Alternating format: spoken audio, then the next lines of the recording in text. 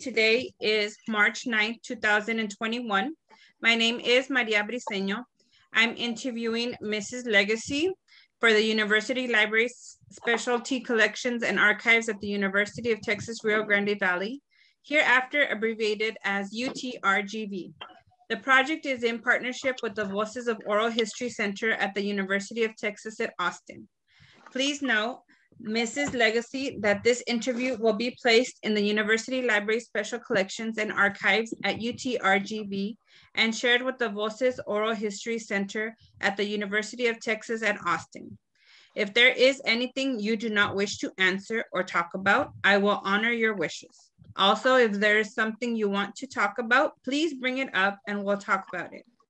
The University Library Special Collections and Archives will archive your interview along with any other photographs and other documentation you are willing to share.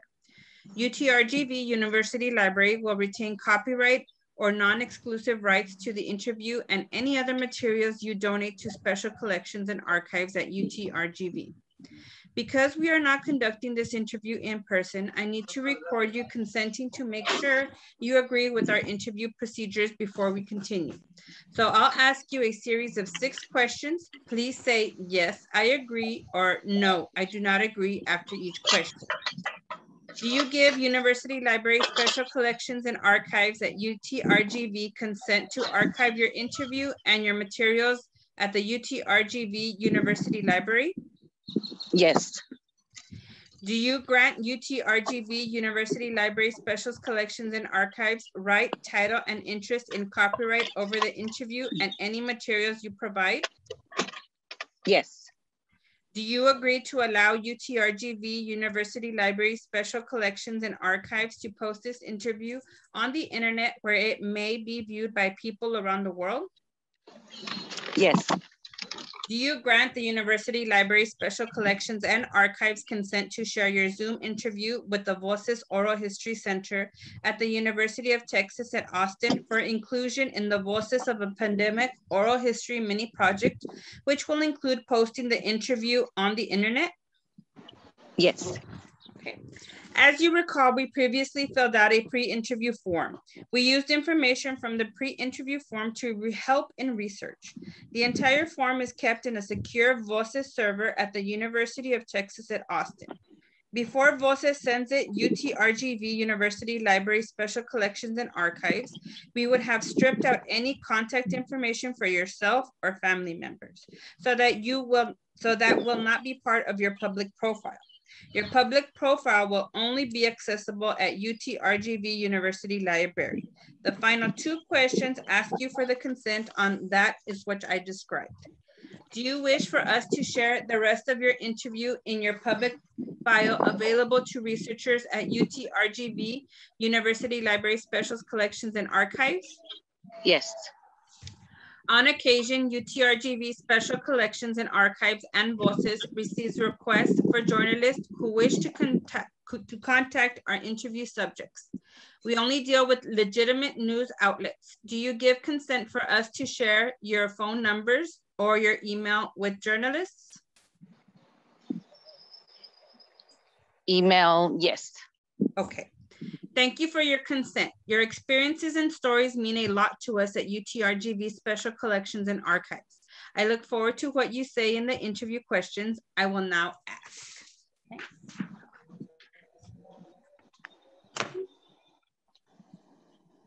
Okay, perfect. All right.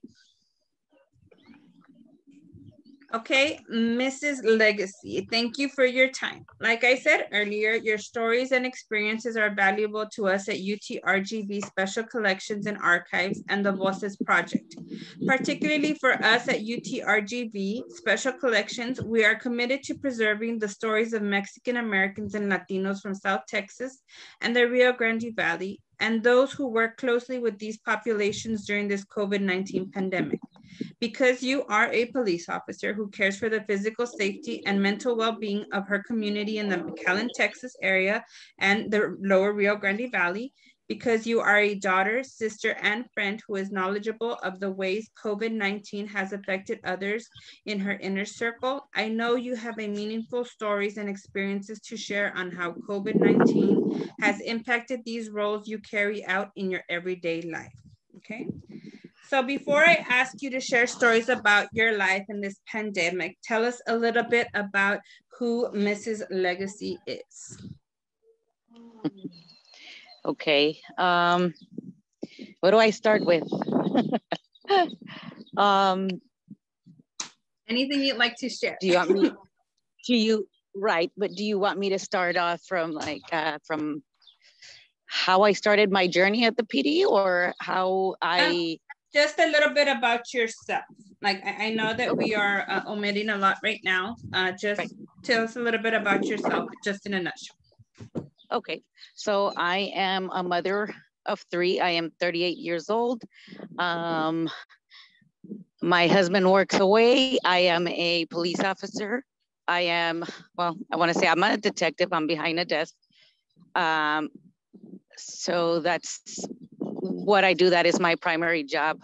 I also am an owner to a tax firm and notary. And I also own some property that I do lease. So my life is pretty busy. I also have to tend to my family as well and make time for them. And that's that in a nutshell. All right, perfect. Thank you so much for sharing that information with us. So we're just going to go ahead and go into some personal understandings about the COVID and your first encounters. So the first question I do want to ask you is, when did you first hear about COVID-19 and how did you learn about it? Was it through radio, TV, children, your social media, or etc.? Mm-hmm. Well, I think it was a little bit of everything. Obviously, strong, and that's where I believe I obviously came as well. I'm sorry. You're breaking up just a little bit. And also the news. Okay. I'm sorry, you were breaking up real bad on that one. Okay. Okay. How or where I heard of COVID. Yes. Can you hear me? Yes, I can hear you. Okay. So that one, so I said that social media is a very strong platform, right? Facebook and whatnot. So I did hear about COVID there. I also heard about COVID at work. Obviously, a lot of people heard about COVID at their workplace, okay? And also on the news. Alrighty. What was your first reaction to the information about COVID when it was first coming out? I'm sure I reacted like a lot of people did. To me, it was not as serious I guess, I mean, we've never experienced a pandemic here, at least I didn't. I don't consider the flu a pandemic either. So to me, it wasn't really that big of a deal since I'm a germaphobe, right? So to me, it was, well, I mean, wash your hands, right? You cover your cough, you cover your sneeze, and that's that. Yes, taking your regular precautionary measures, yeah. Yes, measures. Okay. Now, at what point did you realize that this pandemic was a serious life-altering event, or do you not think it's serious, and why? Mm-hmm. I want to say that when I thought that it was serious is obviously when we started to have several people passing away, right? Just like everybody else. That's when I thought that, you know, that's when I knew that, okay, something's wrong. We need to take action, right? And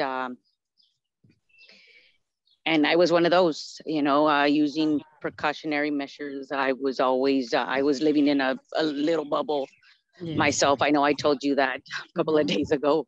Yes. I, even though I would still sanitize my areas, that was just me cleaning my areas. I went overboard. I mean, like I said, I lived in a bubble. Yes. All right. Now, over the last few months, what news media, social media, or other sources do you rely on to keep you informed about coronavirus? Pretty much Facebook. That's what it is. All right, perfect.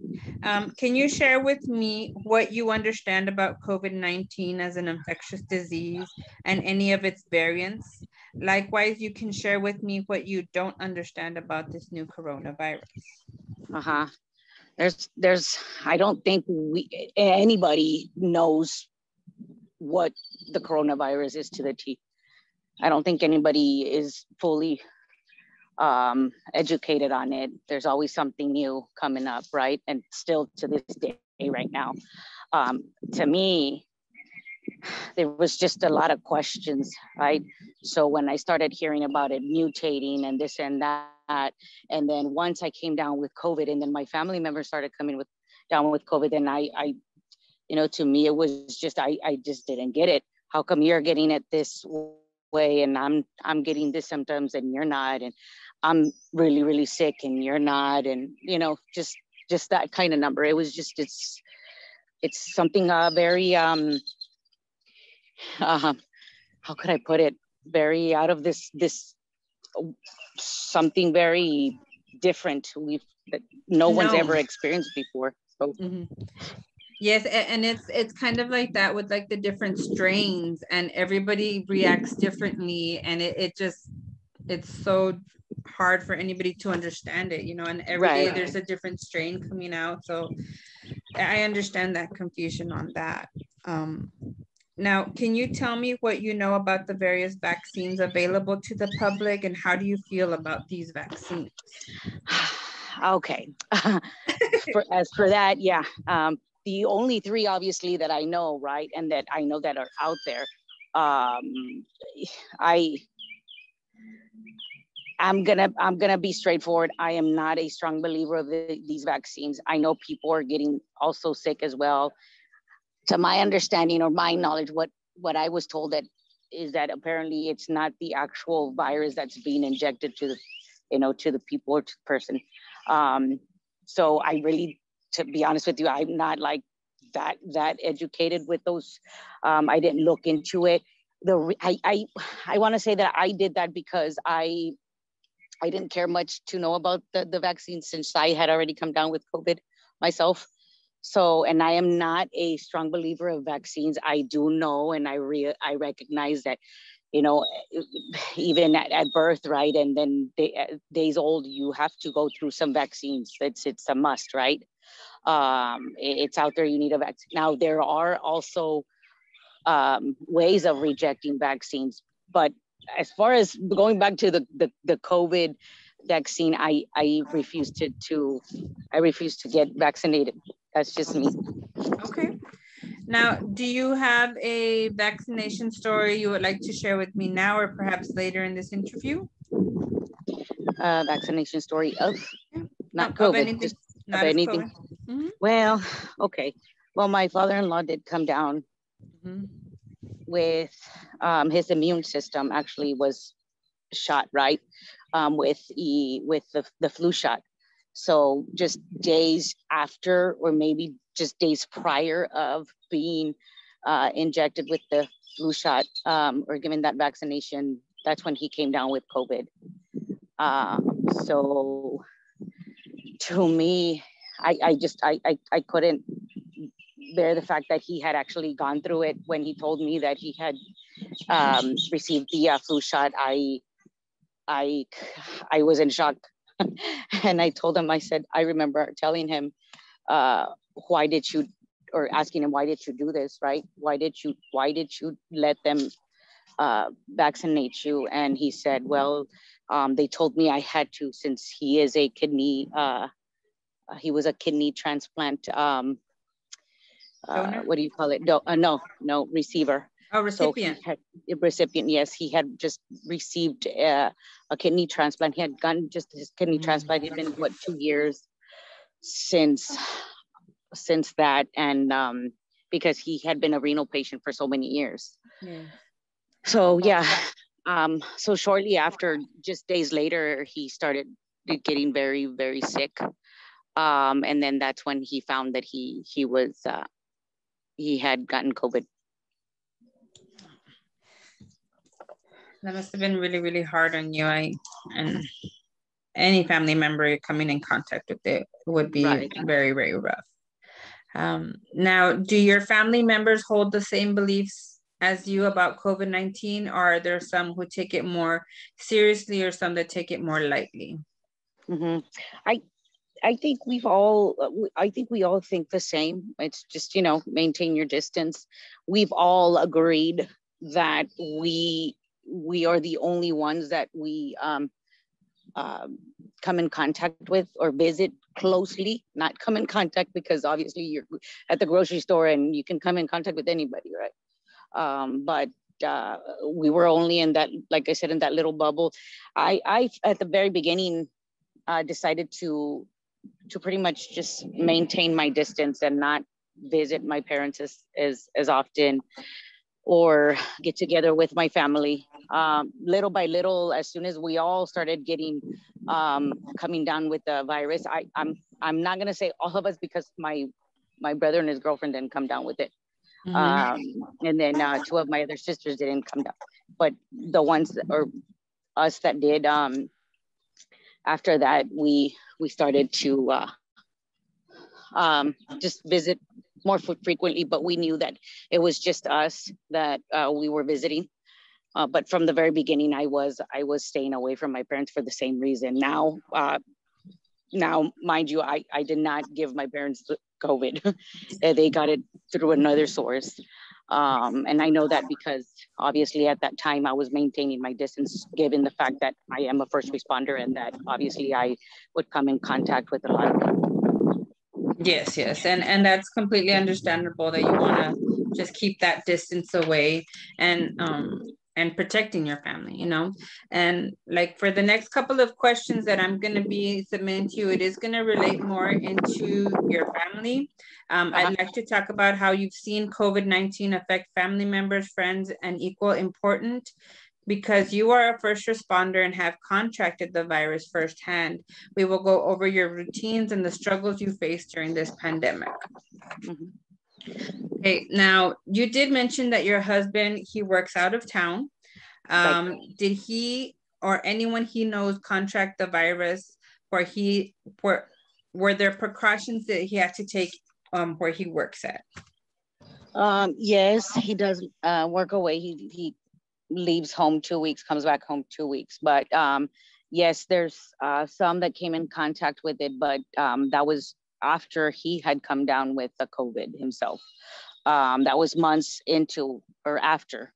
But yes, he did say that a coworker, one of the engineers, had come down with COVID, and almost the whole 2 weeks that she was there, mind you, they share, or no, they don't share, they're in this data van that's not a very big place or building, but I was told that they were using the plexiglass, they were using the face masks, they had all this PPE equipment. So even with all that PPE equipment, they still all seem to contract the virus, right? Right. Just that one engineer. Now, mind you, he didn't come down with it. As soon as he got home, he went straight to the parking lot of a clinic to wait for the COVID test. Him along with his coworker that pretty much carpool. Okay. They went straight to, yeah, I remember that they they were supposed to get home at about 4 in the morning. He didn't get home till like almost 8 or 9 in the morning. Oh, wow. And they decided to sleep inside the vehicle and wait outside in the parking lot of this clinic to wait their turn to get tested. Oh, wow. But those are all the little precautions that you still have to like take. Right. Although we still had contracted the virus, he was still taking those measures. Yes. Okay. Now, during our pre-interview, you did mention that you had a routine. Since I know that you would go out and you would work in the field and you would come home. Now, tell me the steps that you would take to make sure your family was safe. Okay. So my routine was this. I do use a vehicle, obviously, that belongs to the agency. I don't use my personal vehicle, which is a big plus. Okay, so yes, I did carry Lysol and hand sanitizer and gloves and face masks inside that unit. And I was pretty much wearing the same thing. I would, as soon as I would get home inside the garage, take off my boots, sanitize them, leave them outside. My boots got so worn out of so much spray. They would leave them out there. As soon as I would get home, my girls already knew that mom was coming home. Don't get close to mom, stay inside your rooms, don't come out. I usually had a bucket with water, a mop, and bleach ready to go. I would get into the laundry room because my house is set up that way, the layout of my house. There's a garage, my home office, a full restroom, and then my laundry. So I would go straight to the laundry room, take my clothes off, throw it in the washer, wash it, get it started, right? Put on a robe, and then start mopping the entire area of where I had actually made my entry into my house. And then I would sanitize my equipment. I would leave it there to air dry. And then I would go straight into the shower. I would not get close to my girls until I was completely ready to go, showered and whatnot. Mind you, the rope would go into the washer as well. The washer, my hair tie, I was that bad. My hair tie would also go into the washer. And then I would wash my hands again. And then I would pick up my equipment, put it away, obviously put my gun, my holster away and whatnot. And then my girls were ready to be around mom. So that was my routine. My clothes, once it was ready, out of the washer, put it in the dryer, and then I would just leave it there, and it was ready to go for the next morning. But yeah, I was pretty much doing that every single day. That would take me at least a good 30 to 45 minutes, just because I was being extra cautious. Yeah, because being a mom, you have to try to watch out for your children as much as you can, and yes, it's hard. Yes, I agree. Mm-hmm. So it was just this regimen that I had religiously. And like I said, I lived in a bubble, and yet I still contracted the virus. It was crazy. Yes. Like I said, there's still so much about this virus that we still don't know. And it's insane. I guess like the more you're trying, the more it still is going to come out either way, and that's the scary part about it, that we don't know. Right. Mm-hmm. Now, I know that you had told me that you had contracted the COVID-19. What were your symptoms, and how did you find out that you were positive? So I contracted the virus in July. I want to say it was mid-July. I was working graveyard. Graveyard for me is, 10 p.m. to 6 a.m. And I was sitting at my desk, my computer. It was only me there in my department. It was only me there. Luckily, right? And I started to feel very, very dizzy, very dizzy. I mean, this computer, everything was spinning. And then I started to feel chills. And I thought to myself, well, I'm just tired, right? It's the graveyard shift. It's already, paying a toll on me, and let me just get up, go to the restroom, and I'll be right back. Well, as I was going to the restroom, I started to, feel more dizzy. I went back to my desk, and then I started to feel more chills, and I said, no, I'm done. So I had a thermometer with me. That's how bad I was, right? I checked my temperature, and sure enough, I was already in a low-grade fever. Yeah. And that's what I felt at the beginning. I went to go tell my supervisor, or one of the supervisors in patrol, and then from there, that was it. The next day or a day or two later, obviously the setup wasn't all that great just yet, right? In July, so I was scheduled to go in and test one of those mornings. And mind you, it was taking a while to get results also. So yeah, it didn't have none of the rapid. No rapid, no nothing. So I wasn't on meds, right? Oh, I think you're on mute, Miss Legacy.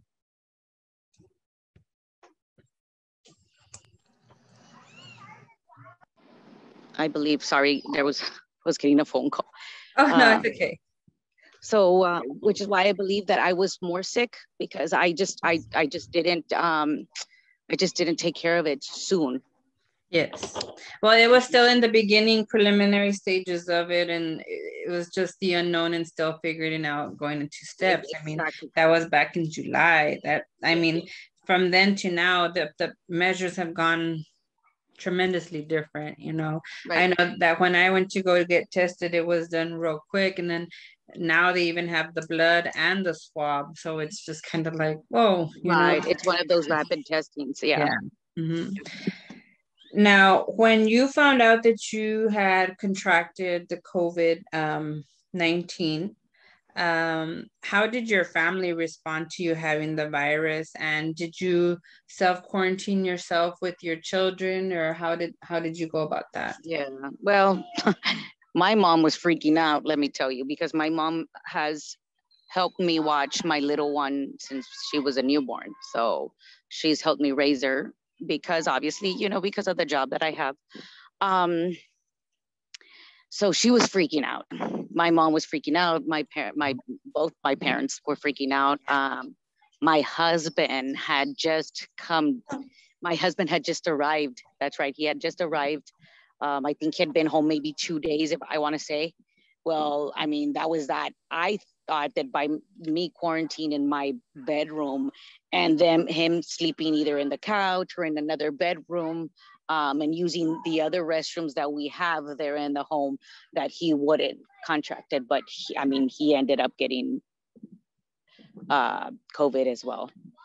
It's just once your family member has it, that's it. I don't care how big your house is, but the virus is there.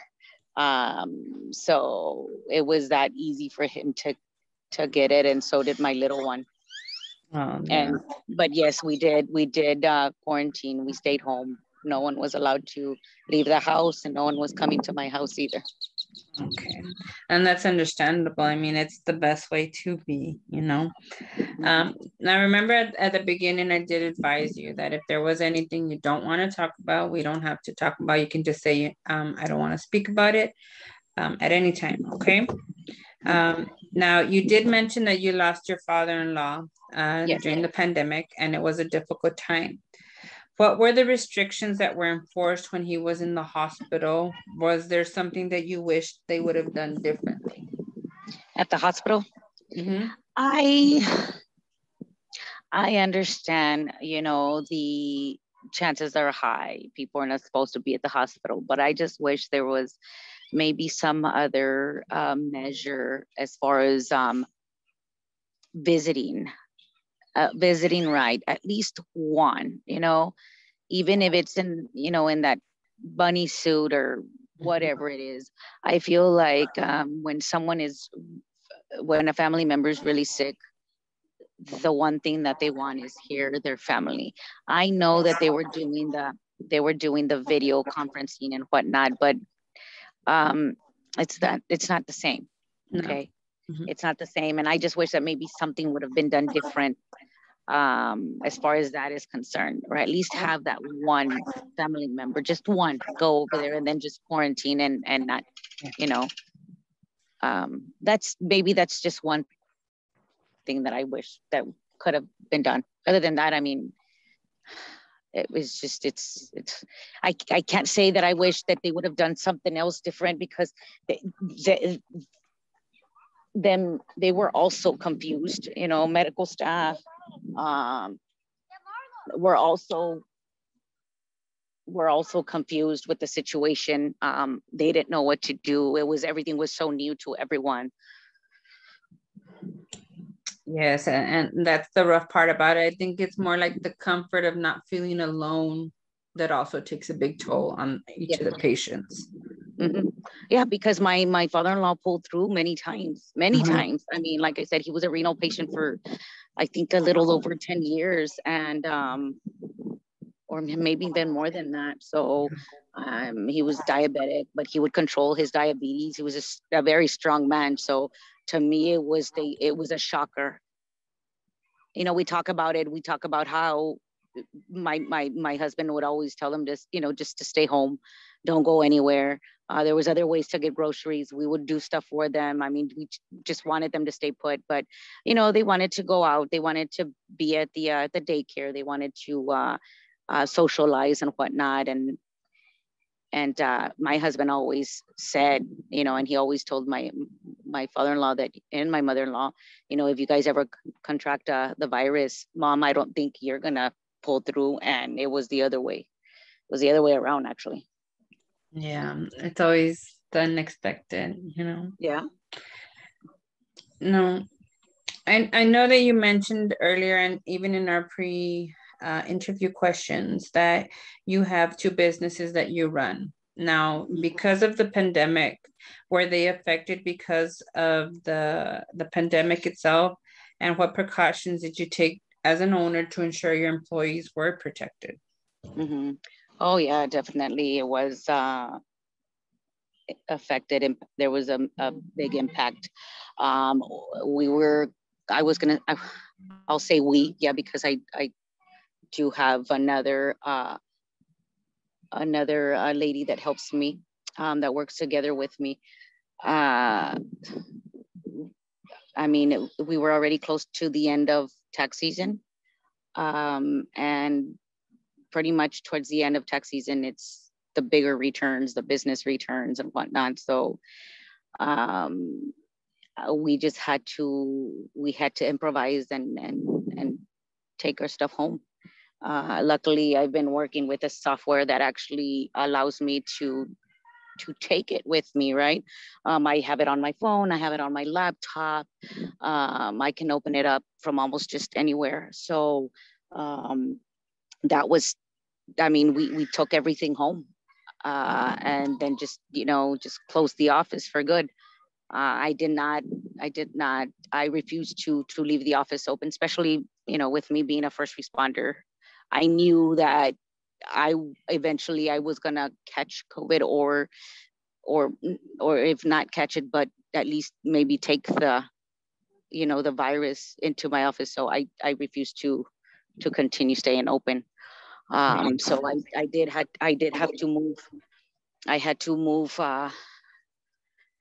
office equipment. I had to move supplies, a lot of stuff to my home office. Luckily, I did have a spare bedroom that I had to convert into an office, and that's where I've been working out of since, actually. And even through this season, I'm still at my home office. I want to say I've only seen 3 clients at the office. Yeah. And that's only because they just didn't want to do anything virtual. But almost every single client that I had worked with me. They didn't mind doing everything virtually. So that's the route we took. Yeah, and that's actually how because I know that I had done my taxes this year also, and everything was electronically. I didn't even have to go into the office, and I think that was one of the more stresses of like, because I mean I know that I'm taking precautions for myself, but I don't know about the next person or the person that's Right. helping me, or and I mean that's it would have been the better just thing to do, and how you Yes. did do it become, because you don't want to be the cause of somebody else getting exposed. Right, which is what I didn't want, and that's why this tax season I went that route as well. I said Yeah. no. Luckily I've been practicing the virtual. Luckily I had been already practicing that because I do have clients that live in the Houston area. I have clients that live in just out of state, and they lived here at one point. They know me, and they just trust me with doing their taxes. And also, well, that was the tax. I also own property, and I have apartments. I have places that I lease, and that was also a little hit there because I had tenants that couldn't afford to pay their rent. So I had to work around them. I wasn't going to be giving free rents either, because who was going to pay who was going to pay my monthly loan, Mm-hmm. So what I had to do is I had to work with them, payments. They knew that they were still going to be due that 1 month. I wasn't going to charge any late fees. I was going to allow them to pay me whenever they had the money. Luckily, there was only 2 that I had to work with, because obviously they couldn't go to work. They couldn't they couldn't afford paying their rent. So Yeah. that was another thing. And if anything that we needed to go and maybe fix or anything like that, maybe some plumbing issues or whatnot, that was also, a little hard to take care of. Yes. Yeah. I mean, and the good thing was is that they had y'all's help, because I mean there was so many people that got affected by this COVID and lost their jobs, and nobody was hiring, and everything like kind of went to a standstill. So I mean, I'm Yes. pretty sure that your tenants did appreciate that.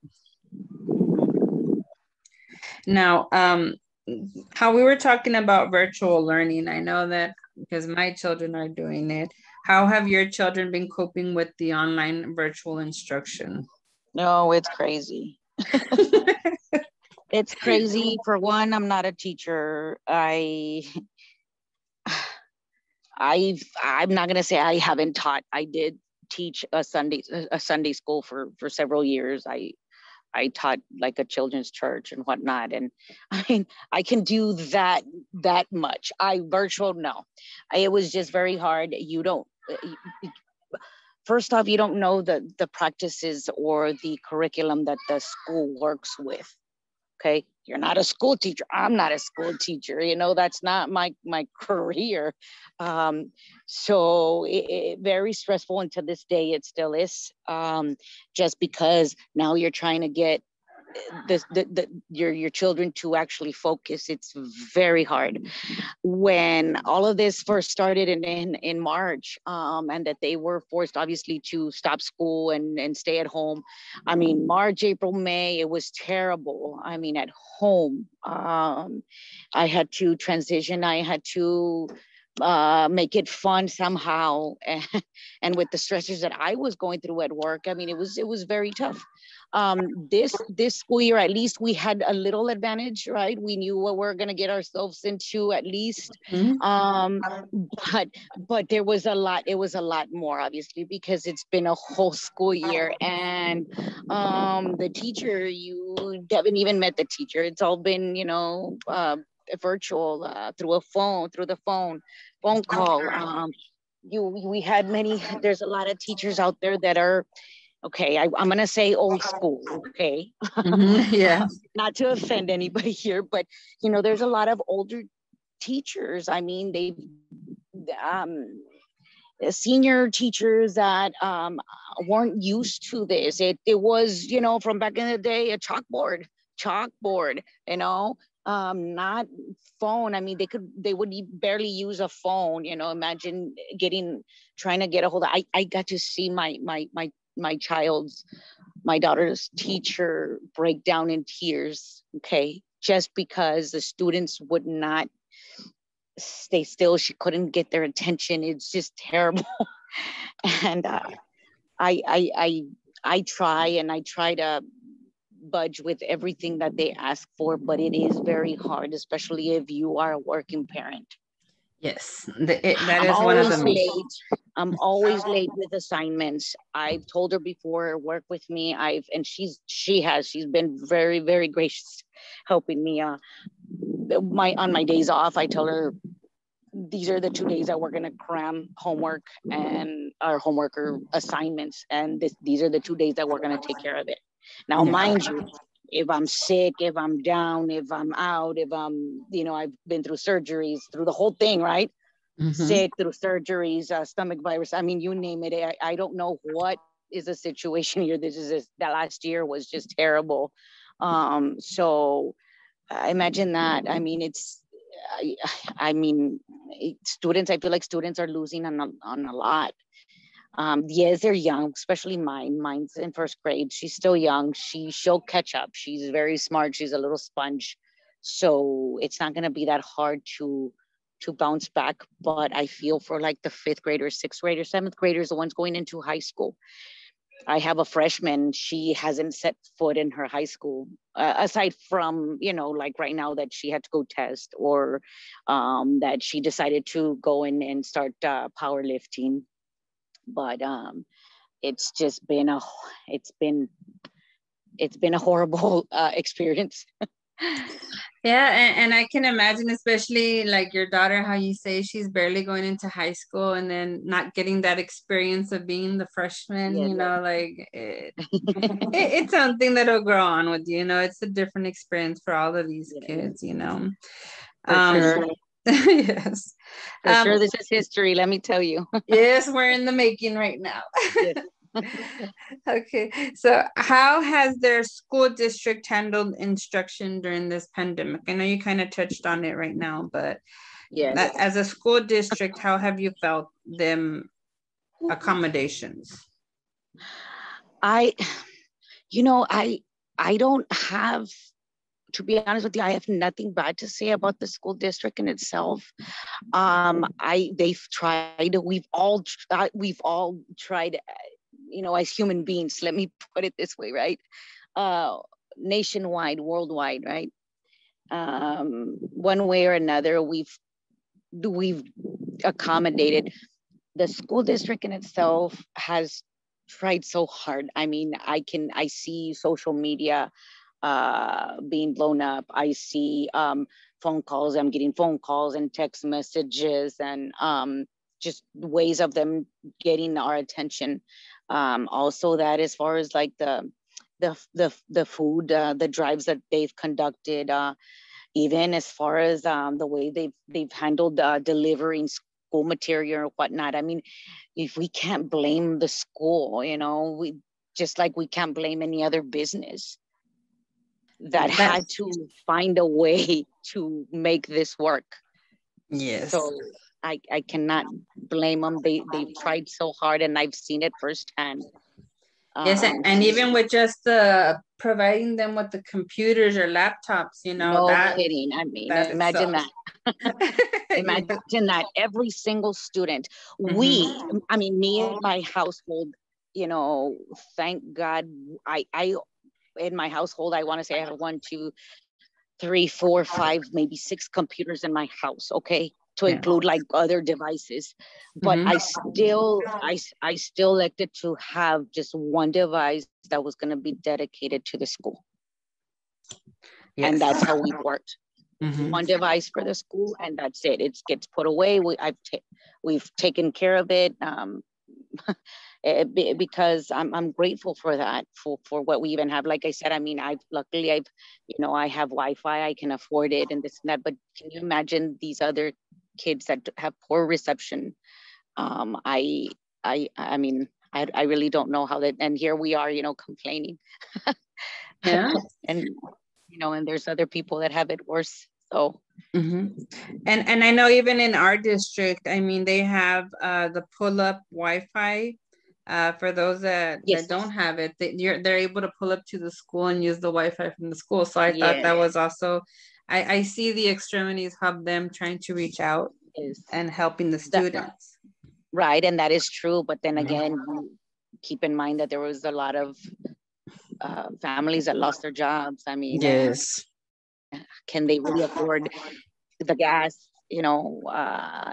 Taking the student being there for hours, right? Through instruction. I mean, I don't know how that worked. I'm sorry, I just don't know. But the only thing I have to add here is that I would get phone calls like randomly, right? Can you bring, your daughter to come and pick up this and this? Like, what do you mean, like right now? I'm like, I work, I understand that a lot of people had to stay home with their children, but I haven't stopped working. I'm sorry, I can't take her. Hold on, let me figure it out. Let me see if my mom can go and pick this up for her. Let me see if I can get out earlier. So when can I pick it up? Stuff like that. Oh no, sorry. That right there is the only thing that kind of got me. I was like, wait a minute, I'm working. Yeah, or they needed the additional materials or something that they needed to pick up. Yeah, that's how my son was too. Yeah, or can I go like on my day off? Yes. That. Let's see. Now, what struggles do you see as a parent that your children have faced so far with the distance or remote learning? With the distance and remote learning, it's the little one can't stay still. I'm going to tell you right now. She's battled, and she is a very smart little girl. She actually is part of the GT in school, but the fact of her just staying still is crazy. I mean, I did as far as creating like a little area for her. I have this little whiteboard where she could write with dry erase markers. That's not there anymore. It's somewhere. It's there in the room. It's not where it was before. I clipped her class schedule. I try to make it fun and nice, good looking. I even went as far as getting her. She got a new bedroom set as well last year in the summer. So I made it look very pretty. She's got like her little vanity thing going on. She's got her area where she's got all of her books and a little shelf down at the floor, like it's like at her level.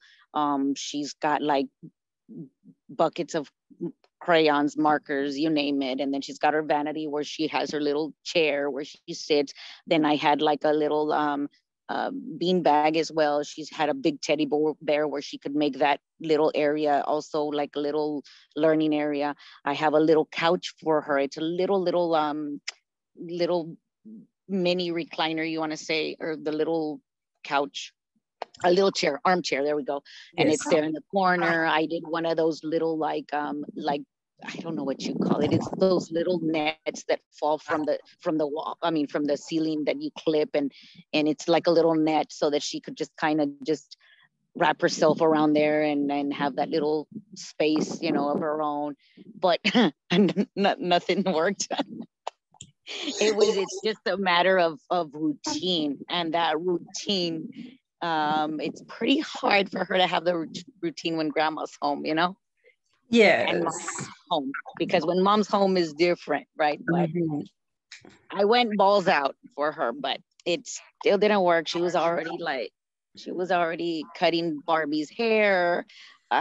One ended up being bald. She was doing her nails. She was doing her hair, her makeup. I mean, it was just, it's been an experience there. I laugh, but it's not. No, I understand that completely. And then to have a child even though they love electronics, to actually sit in front and listen to their teacher is very, very hard for them to do. Oh, yeah, no. So now we're going to be going into a different set of questions now. This one's going to be focusing on your job and procedures. It's going to focus on your stories and experiences as a first responder in the time of COVID, okay? Mm-hmm. Right. So just to get some backstory, how long have you been a police officer? I've been a police officer for 9 years. And have you always been with the same department, or have you been in several different departments? No, I was a patrol officer almost 5 years. Mm-hmm. And then I became a detective, and that's been 4 years since I've been in that specific assignment. Mm-hmm. Okay. And what made you want to become a police officer? Well, there's a story to that one there. My one of my aunts from my father's side of the family, she was a federal agent. She was with the Marshals for when I was growing up. And I always admired her, and that was just me. I don't know why I was very attracted to her career of choice, right? So I always thought of it. Now, I did at one point want to do, yes, I did want a degree in criminal justice, but I wanted to practice law. I didn't tell you that in in our pre-interview. But I did want to be an attorney, or something in paralegal studies, right? Mm-hmm. And then it just when I took the job as a dispatcher, 911 dispatcher there at the police department, that's when my world changed. That's when I knew that's where that's why I was there. That God had placed me there for a reason, because that was going to be my career eventually. So that's how it started. That's awesome. So was the RGV the first place you wanted to join the police force, or did you have any other options? No, I didn't want to leave the Valley. I had just relocated from Indiana, and I wanted to stay home. I didn't have any family up there, so I wanted to be home. No other choice. No other options either. Okay. And on a daily, what are your basic roles and duties in your position? Mm-hmm. I investigate major crimes. That's all I'm going to say as far as that is concerned. I investigate major crimes, and it's a very interesting and stressful position. I mean, as an officer, you're put under stress daily. I'm gonna lie if I say, oh, I have a day where you're perfectly fine and there's just no stress. That's a lie. If someone says that, then I don't know. I don't know what to say there, but I do investigate those major crimes, and it's just the stress that we are put in to it. But then again, that's just my career, right? What I choose to do, what I love to do. I love to do what I do. I love it. It's now what I do on the side is my passion. I've always loved serving people and helping people, and I've always been involved in the the taxes and the notary, and then just helping people in general, right? So and serving the community. Exactly. Mm-hmm. Now, you did mention in the pre-interview that you are the only female in your unit. How does that make you feel? And did it cause obstacles for you in the beginning? Well, at the beginning, there was another female there in the unit. We recently, I recently became the only one there, but I want to say maybe about a year ago, give or take. But right now, yeah, it's been a while. I'm the only female there in my unit. Obstacles. Not necessarily obstacles. I want to say since I put in my time there, I've got my experience, right? Sometimes I do feel as if, me as a female, why are you deciding on that kind of number? Or I've even heard, not just necessarily there from my unit per se, like involving my unit, let's say like involving another tactical team. I don't want a female to join the tactical team. I would hate to have a female in the tactical team. That was a conversation that I had with a colleague, and they're from my unit, right? And I remember asking, well, why? Why not? Why? What's the difference? We made it through. We pulled through. Our academy is pre-military. So pre-military, mind you, I've never been in the military myself.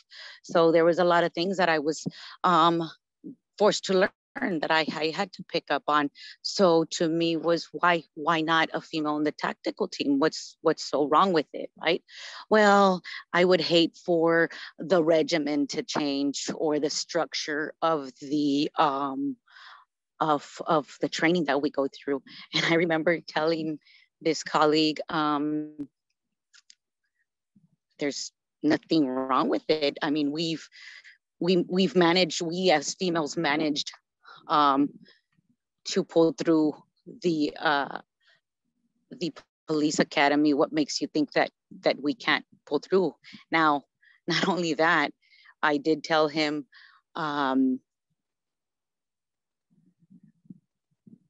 us females, I can name you several females in the force that can actually do more or pull through more than any or many of the team members in that tactical team. I remember saying, so-and-so can't even run. So-and-so can't even carry his own body weight, So what's the difference?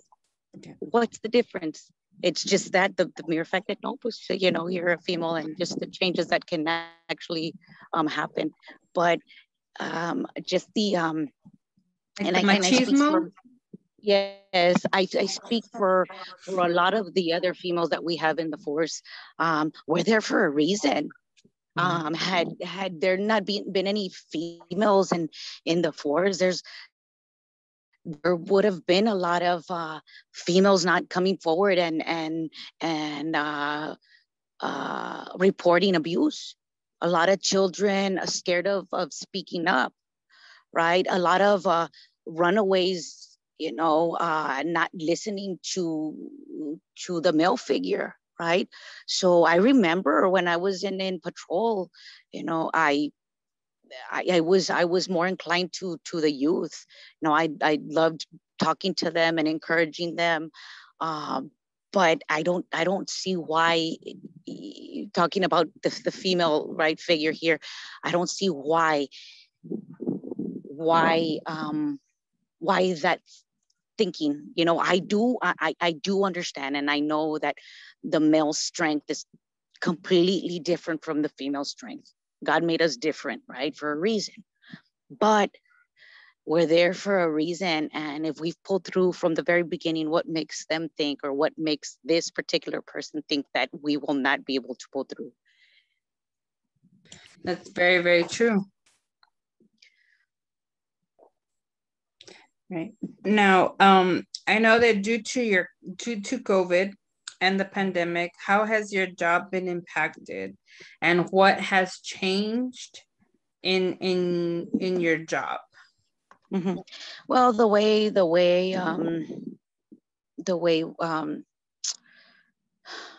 want to say the way we interview people, that's changed the way we talk to people. I mean, just that, basically just that, because I mean, we pretty much continue, like I said, we continued working.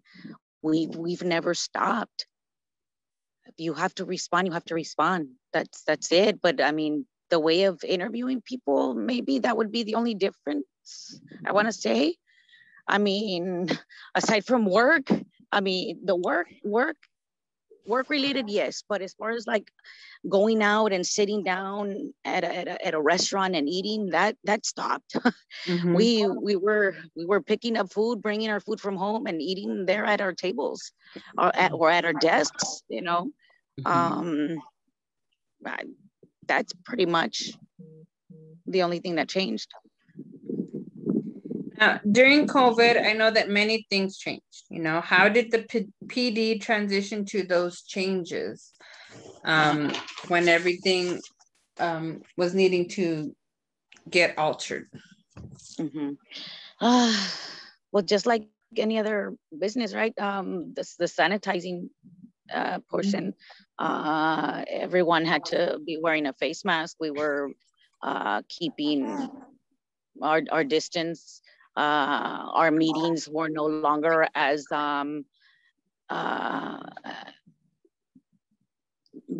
enclosed, not as long. Mm-hmm. Not as enclosed or not as often either. Anything that we had to say to one another. I remember supervisors going to one-on-one to each office individually and kind of briefing, hey, this is what happened in the meeting and this is what we need to tell you. And it's just pretty repetitive. But as far as equipment, masks, I remember them being very scarce. The PD had to get masks there. We had to sign out for them. Every time we would get one, we would have to sign it out. Of course, we didn't have to give it back, right? But I mean, it was just the fact that we had to go and literally, I mean, they weren't giving us a box, you know? Yes. All of that equipment, was scarce, and that was everywhere, you know, because no one was prepared. All right. Now, as far as that PPO and the shortage, because I know that the shortage ran across the entire nation, you know, how did that shortage of the PPO affect the department? Mm-hmm. You know, to me personally, I had to use, I remember I was using almost, you know, the same face mask for a while. I mean, for a few days, I want to say. Mm-hmm. If that was a case, or, you know, they was just counted. And I mean, what else were we gonna do, right? I mean, those other cloth face masks and the other non N95 face masks are really not gonna fully protect you, right? I mean, yes, they had the sanitizing areas, of course, you know, through the PD. We've always had them anyway. Mm-hmm. The PD has had sanitizing areas in various places of the police department. So okay. Now, we did mention about the changes. Now, was there changes to the procedures how you would arrest a person during this pandemic? The only way, or I want to say that the only thing that changed was, you know, asking, have you or anyone been in contact with COVID? Are you experiencing any fevers or this and that? But, you know, that was the basic, right? But when there was an emergency call, there's no time for that. There's really no time for that, to be questioning people and asking, well, what this, what that. I mean, you're a first responder, right? You must respond. Yes, they had the face mask, and yes, they'll be wearing the gloves, but regardless, I mean, it's just you, as a first responder, you're not prepared. No call is I had the word here at the tip of my tongue, and I just lost my train of thought here. That there's no time to react. Well, no, there's not one call there's the same, you know. Yeah. Mm-hmm. Not one call, there's no routine call. It's not one call is the same. Every single call is different. So yes, the face mask, yes, the gloves, okay, fine. But what if a glove breaks, you know, right there and then? What if you're in a struggle and you lose your face mask because you're in that struggle? I mean, what other protection are you going to have as a first responder, right? As a police officer? That's very true. No, there's just a lot. It's not the same as if you're a doctor, you're suited up, you know what you're doing, you know. But even then, maybe they experienced, you know, people that were that had maybe this mental disability, right? And that couldn't control themselves, and they needed to cinch them down, you know, and stuff like that. I don't know. Yes. So another question in regards, I mean, I know that this whole interview is about the COVID and throughout this time, with the added stress of COVID, how did this affect you personally? What did you do to maintain your stability? My sanity. Your sanity, yes.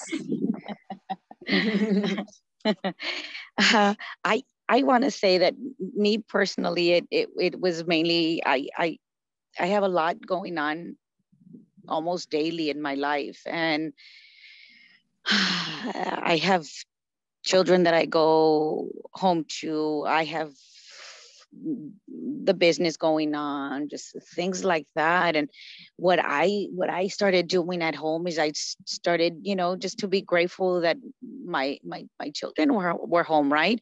As a police officer, you work different hours, different shifts. As a detective, major crimes, you have to be out sometimes 12 or 13 hours, you know, and sometimes you just lose on that family time. So I took it as a, you know what, this is time to simmer down, to stay with my little one and just cuddle, right?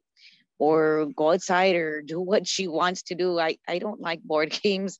I don't like doing different things that she likes to do. And sometimes I just have to budge, you know, but that was a way of, you know, de-stress, right? And unwinding. And yes, and definitely unwind and maybe watch movies. Sometimes it was just say, you know what, well, now we're at home, right? I mean, it's my day off. What are we gonna do? Where are we gonna go, right? Yes. Well, let's watch a movie. I don't think I've watched that many movies in a while. It was crazy. Now I was forced to sit, right? Especially when I was sick. I was like, what am I gonna do? You know, I feel super dizzy. I can't be out and about. I can't, you know, I go and I go to the restroom and I'm all, you know, dizzy here, falling.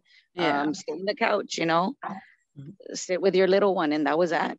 I mean, I don't know what else. I mean, there was hardly anything to do out and about, but that was just time to be home. Yes. I think it's been like a reset button for a lot of people. Oh, definitely. Yes. Now, this is a harder question, is that did you lose any of your coworkers due to COVID? No, we did not. I'm grateful that we didn't. Yes, a lot of them did become very ill. I was one of them. I was very sick.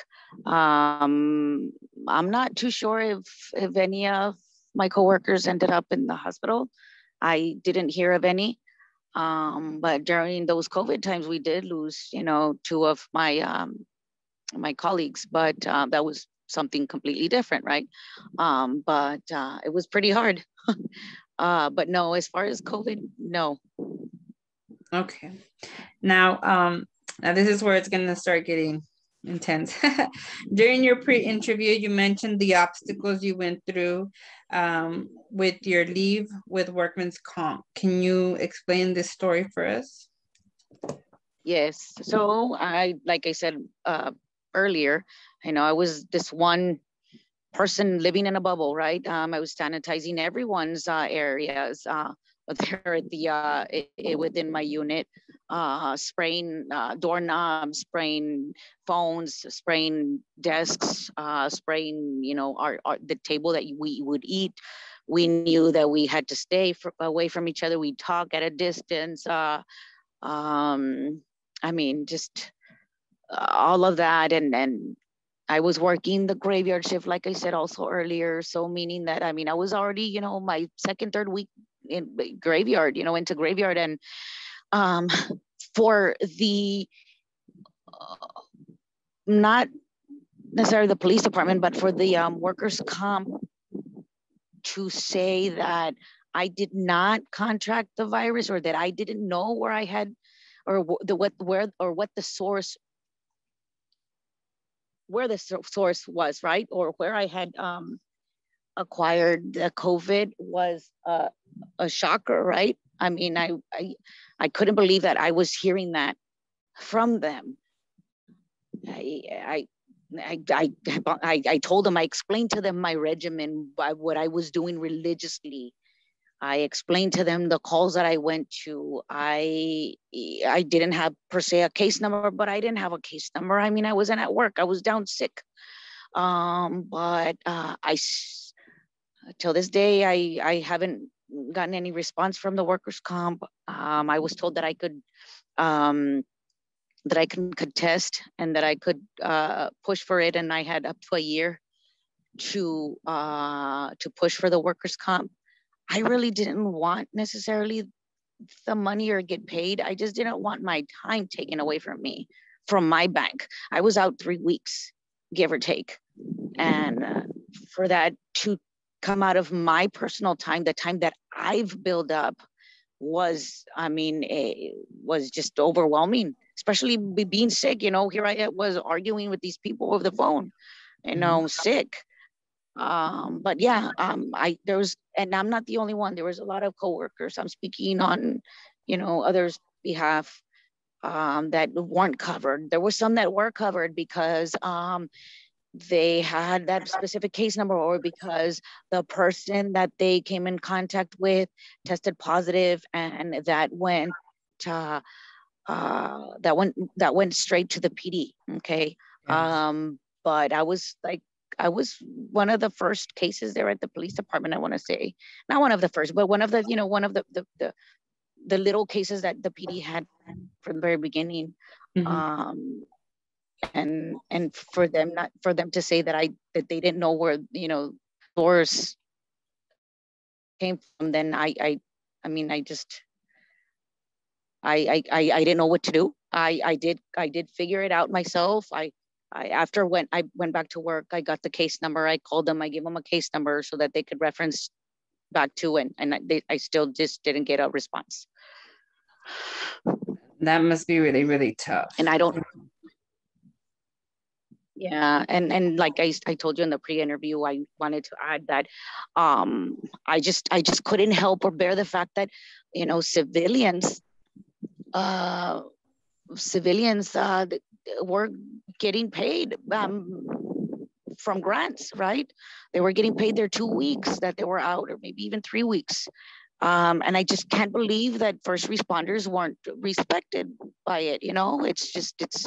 It's aggravating that they couldn't take care of us that way, and they still can't. Yes, some did pull through. Some were covered by workers' comp, but a lot of us weren't. Right. And that actually goes into the next question that I was going to ask you. Were you put on paid leave? Were you offered compensation for your time off during your time contracting the COVID? And no, it came from my personal time, my bank, the time that I've acquired through my time at the PD. So your personal time was used, the time that you would use with your family or anything, that's what you had to use. Yes, exactly. Uh-huh. Wow. Do many of your fellow officers feel the same way as you do of the unfairness of what has transpired because of this? Oh yes, definitely. Definitely. And I mean, I know that you, like we talk about it, that you are a first responder and that, I mean, you're first on the scenes and everything. And like you say, at times you say you don't have time to even take the proper precautions when you're out there on the field. Now, how does it make you feel that you're getting so much pushback from this, that putting your life on the line every single day? Mm-hmm.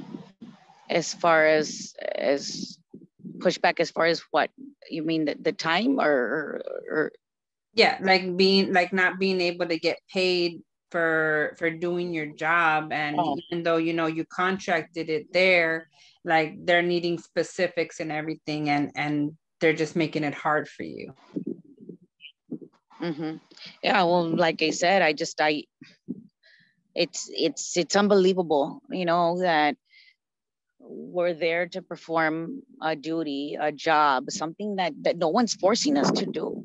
There's plenty of other jobs here in the valley. Many of them pay even more or better, right? But we choose to be there. We choose to serve, and we choose to protect. That's what we're there. We signed up for that. We took an oath, and we're there. And then for our own people not to protect us that way, but yet when something goes down, we're the first ones to be called. Yeah, I don't know. it's kind of like a slap in the face to you, right? Right. Mm-hmm. Now, aside from you, were there any other officers that are going through these same issues as you? Yes. Yeah. And still, right? I mean, the ones that respond first, which are the patrol officers, they have more exposure than I do. Yeah, because they're always out there on the field, right? Right. Mm-hmm. Now, I know that you are a woman that is always on the go. How do you cope with the everyday stress, and what do you do as a family to de-stress? I know we touched on that a little bit earlier, but like, Mm-hmm. I know that there's things aside from that that you as a woman, a wife, you know, don't go into certain details, right? But like, just what is it that you do for yourself? Mm-hmm. I try so hard. Um, I don't like to say this, but I take work home, right? Because I know, and I start to think, okay, what's next? Now, when I get after days off, what am I gonna do? First thing in the morning, I'm gonna do this and this and this. You can never plan. You can never plan ahead at the PD because you have everything all planned out, and then something happens, right? Um, Yes. and we must take off and drop what you're doing and let's go respond, right? But at at home, what I've done is I keep busy. My mind keeps busy. That's the only thing that I can say, that I've kept my sanity because of that. I've kept busy. I am not one to watch TV a lot, except for the days that I was completely sick and down. But just doing stuff around the house, chores, school now with my daughter. You think that I have time to be thinking of my case or my victim that's, you know, pending this, pending that. I I don't have the time to think about that. I completely delete and onto the new um, uh, thing to do, right? Or onto the new like you don't subject dwell on here. it. My not yes, to a certain extent when I'm home, but like I said, unwind and I have to just delete and it's mommy mode, right? When it's mommy mode, it's mommy mode. When it's wife mode, it's wife mode. When my husband comes home, it's wife mode. I drop what I'm doing. I sometimes don't do what I do when he's not home. Okay, like my daily activities when he's out. When he's gone for 2 weeks, um, I cram everything that I'm gonna do when he's not home. I do like my shopping. I do um, the um, the extra cleaning at home, the extra organizing and stuff like that. Stuff that he doesn't see when he's home, and he doesn't see it when he's home because I want to give my undivided attention to him. He wants me to sit down and then watch a movie or sit down and have dinner with him. That's something that I rarely do, right? Because he's not home. So things like that. So when, like I said, when it's wife mode, it's wife mode. When it's mommy mode, it's mommy mode. And it almost feels when it's teacher mode now, right? But I must remember that I'm not at work and that I'm at home. So sometimes I talk to myself and I say, you know, you need to snap out of it, right? Work, you're already clocked out and you're on this mode now. So that's the way I do it. That's Every time good. they say, how do you do it? How do you do it? I'm serious. I've been asked so many times, how do you do it? I don't know how you do it. I don't know how you make time. There's a schedule. I have a calendar on my phone and a calendar in my office and a calendar in my home office. And all of those, I mean, I've got schedules. That's the only way I work. Yeah. And it works for you. So it's what keeps you balanced, you know. Yes. So back to your work environment, what has by any chance is the atmosphere different, or like do you feel like anxiety in there at work by any chance? Right now, like during the COVID times, you mean? Yes, ma'am. Yes. Oh yeah. I mean, there's always stress, right, at work anyway. It's not like, oh, well, here we go. There's, you know, added stress now, right? But yeah, definitely. Just like everybody else, I mean, we're human beings, right? I mean, we're humans. We do get scared too. We fear for our life, yes. And that was a lot of added stress. Yeah. Now, since COVID started, have you had to take on any extra work duties because of it? No,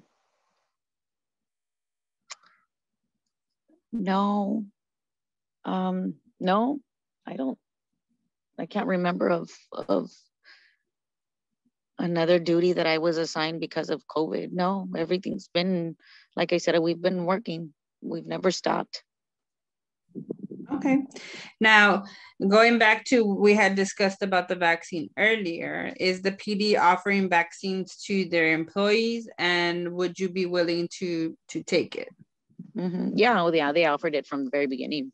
I mean, the PD, I mean, first responders were the first to be offered the vaccine. That I I did not take it. I did not. I am not a recipient of the vaccine. I didn't want to. That's just by choice. I felt like I built. Now, mind you, I'm not. I'm no scientist. I'm not no doctor, nothing. But I just felt like I've already come down with COVID. I built those antibodies. That's just my mentality. I could be wrong, but to me was, no, I don't need the vaccine. I don't want it. And if we're not being forced to take it, then I don't want it. That is understandable. Now, what precautions is your PD taking to keep you safe? Equipment, protective equipment, right? Sanitizing stations. They also have, I forgot to mention that, areas to, check your temperature. At one point they had different points in the specific areas that they had people or civilians checking temperatures as soon as we would go into the PD. But just that, I mean, there's gloves in various places, but that was pretty much it. Just the norm. Okay. Now, one of the last questions in reference to your work, what else do you feel is unjust when it comes to being a first responder, and how could it be made better?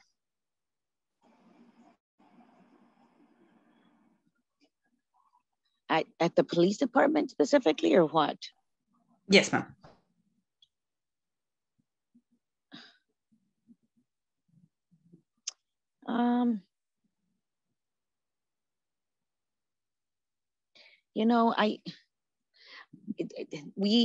Every police department, every agency is different. Every police department or every agency or every city has its own budget, right? So we can, I can't specifically say, or how come we haven't gotten this for ourselves, or how come this. I don't know their budgets, right?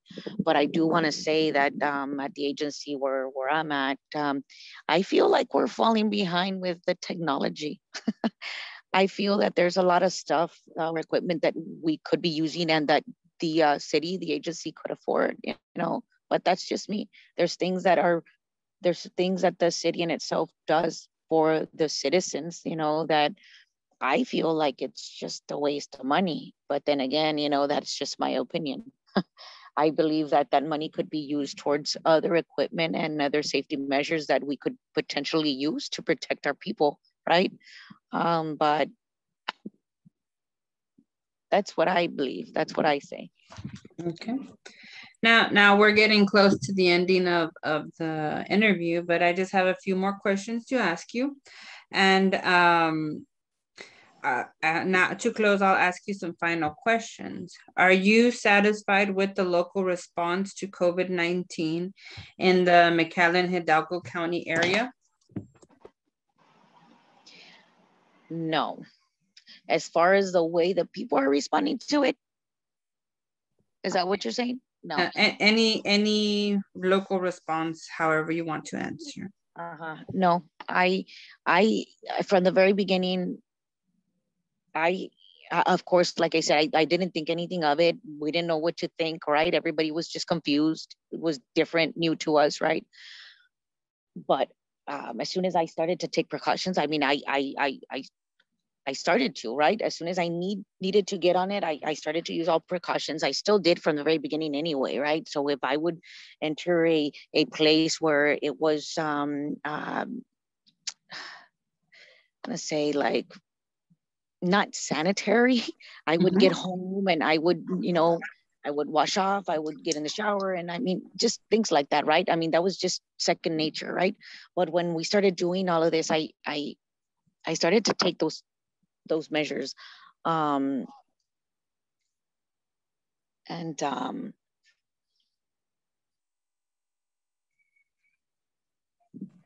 lost my train of thought again. Oh, here we go. You're good. That's why. I've got a dog in the background. That's why. Sorry. It's okay.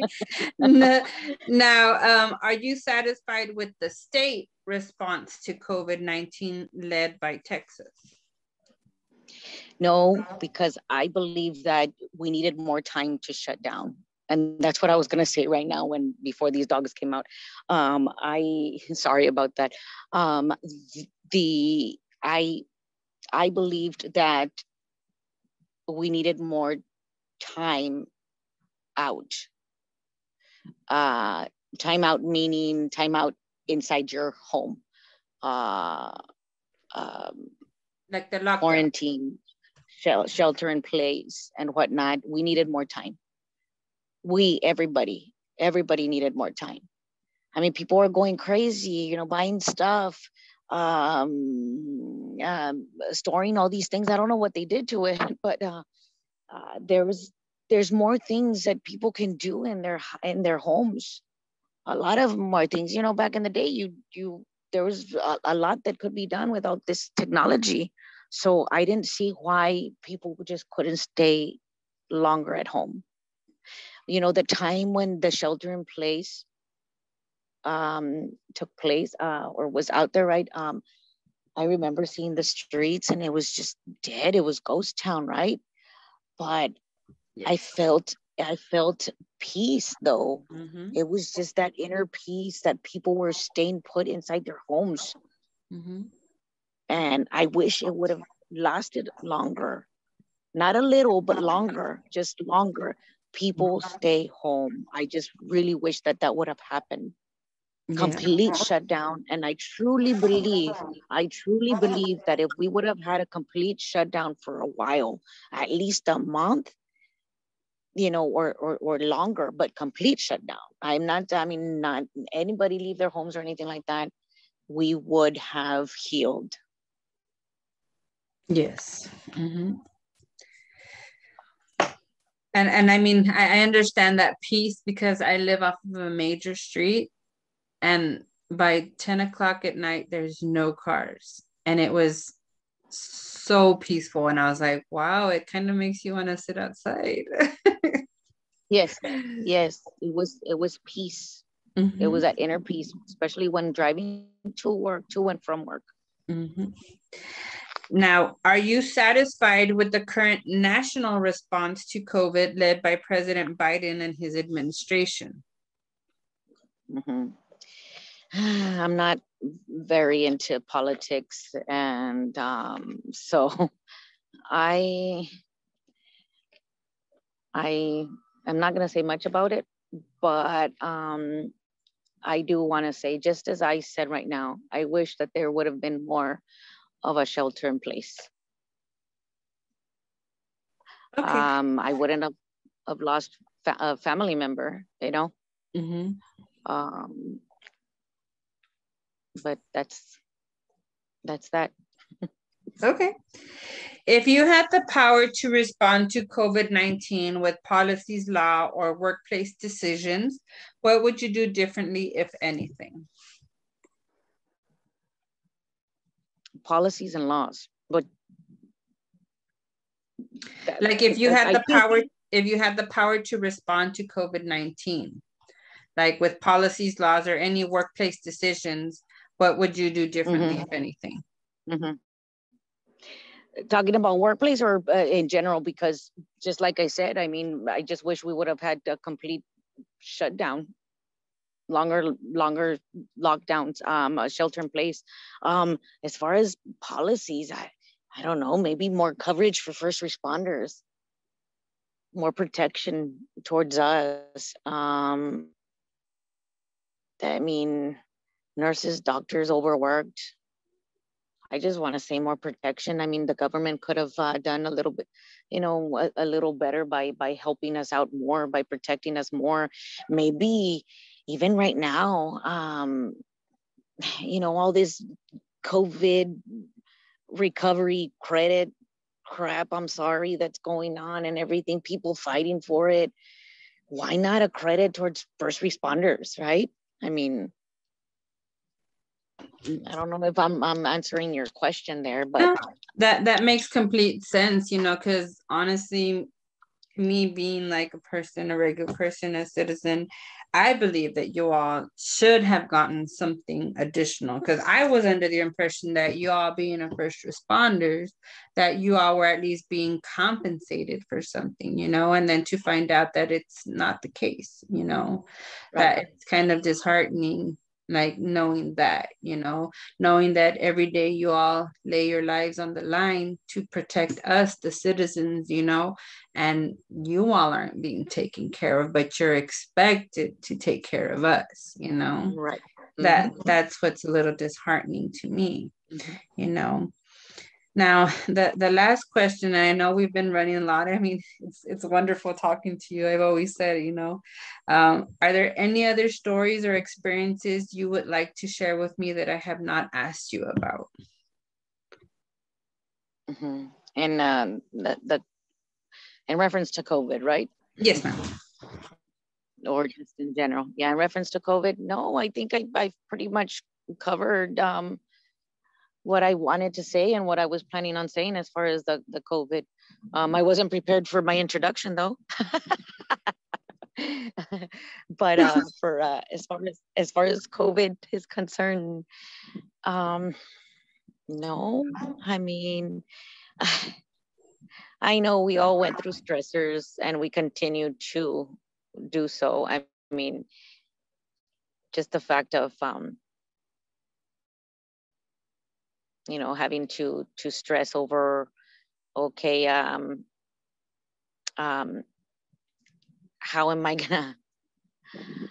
gonna take my daughter to my mother's house so that she can watch her and take care of her through all of this pandemic if I can't be close to my parents? It was that right there. And then if I'm close to my daughter, then that means I'm already close to my parents anyway, right? Because she's around them.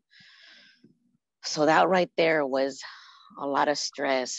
Once, I'm gonna tell you this, once all of us came down with COVID and we all recovered, thank God. It was pretty hard. It was just like a relief, a major relief, a major weight off my shoulders. I didn't feel like I was living in this bubble anymore, that I wasn't walking in eggshells, right? So when that was over and done with, I felt like okay, I'm done, right?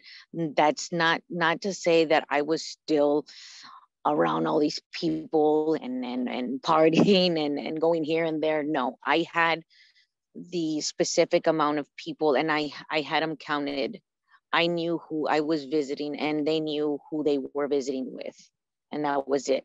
Until this day, I only have that certain amount of people that come to my house and that I know that they're protecting each other. And regardless, and still, I mean, till this day, we still kind of just, just a little distance and not as close as we were, right? Yeah. But hopefully this will pass. Yeah, it will pass eventually, I know. And even now it still feels like it's fresh, it still feels like it's a taboo subject, and it's rough, and there's still people that are out of jobs because of it. And every day it's going to be a learning experience, until we get out of this pandemic. Yes. Well, Mrs. Legacy, I do want to thank you for participation in the UTRGV Voces Oral History Project. And once again, I want to thank you for taking time out of your busy schedule. I know that it's been kind of hectic. We had to reschedule and everything, but I just need you to know it's greatly appreciated, and all of your stories and your information is going to be recorded, and it will live on, like they say. It lives on with us even when we're not here, so I do appreciate you taking the time to speak with me today and for taking time to do this interview with me. I really do appreciate it. So very welcome, which is why I'm Miss Legacy. Yes, you are Miss Legacy. And you will live on as Miss Legacy through the Voces of the pandemic. Well, yes, Mrs. Legacy, once again, is there anything else that you have for me before we do close out this call? No, I think we covered a lot of COVID related questions. Yes, ma'am.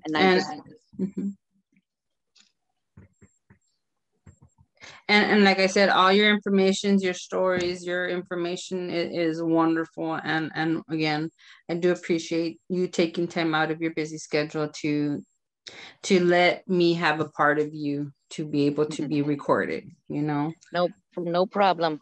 All righty. Well, it was my pleasure again, Mrs. Legacy. We will keep in contact. Yes, So, sure. yeah, thank you so much again, and you have yourself a wonderful rest of the evening, and I appreciate you once more. Thank you, ma'am. Thank you. We'll see Have you a good soon. night. Yes, ma'am. You too. Bye-bye. Bye-bye.